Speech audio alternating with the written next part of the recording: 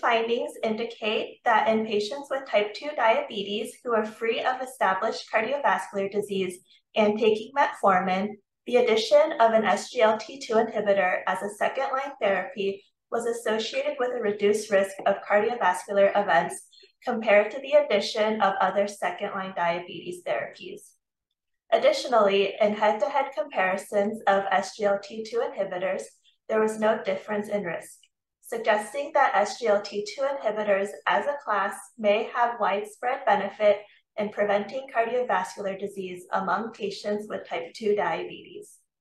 My name is Wendy Wang, and I am a postdoctoral fellow at the University of Minnesota School of Public Health.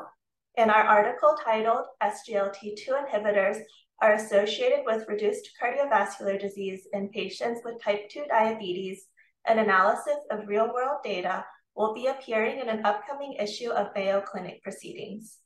So we use data from the MarketScan databases, which is a large claims database that includes enrollment records and billing claims for inpatient, outpatient, and pharmacy services.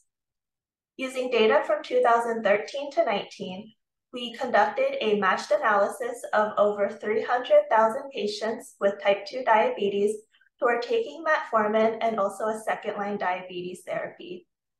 We had found that SGLT2 inhibitor users had a lower risk of cardiovascular disease compared to users of other second-line therapies. In addition, when the cardiovascular outcomes of stroke, atrial fibrillation, myocardial infarction, and heart failure were assessed separately, significant associations were also observed. And we had also conducted head-to-head comparisons among 3 of the SGLT2 inhibitors, which included canagliflozin, dapagliflozin, and empagliflozin. In this head-to-head analysis, risk of cardiovascular events did not differ meaningfully based on type of SGLT2 inhibitor. Current clinical guidelines indicate that there are several preferred treatment options that can be combined with metformin as a second-line diabetes therapy. There are several second-line therapies that have shown to be effective in secondary prevention.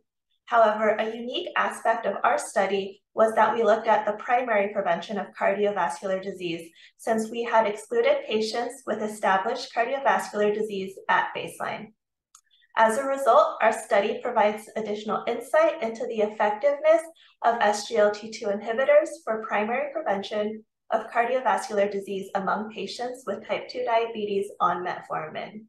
This finding for patients showed that our results are applicable to a broader population of patients who may have been excluded from clinical trials, such as those with multiple comorbidities.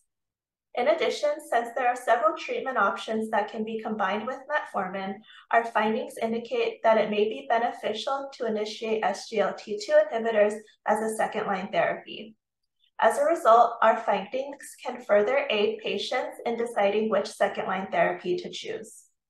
Next steps for this line of research should include determining how to optimize care in patients with type 2 diabetes. SGLT2 inhibitors have been shown to have cardiovascular benefits. However, adoption rates are likely lower than expected. Therefore, future research should assess how to get adoption rates of SGLT2 inhibitors higher, as well as ensuring high adherence for those who would benefit.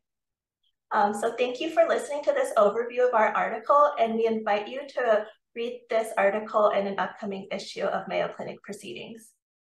We hope you found this presentation from the content of our website valuable. Our journal's mission is to promote the best interests of patients by advancing the knowledge and professionalism of the physician community.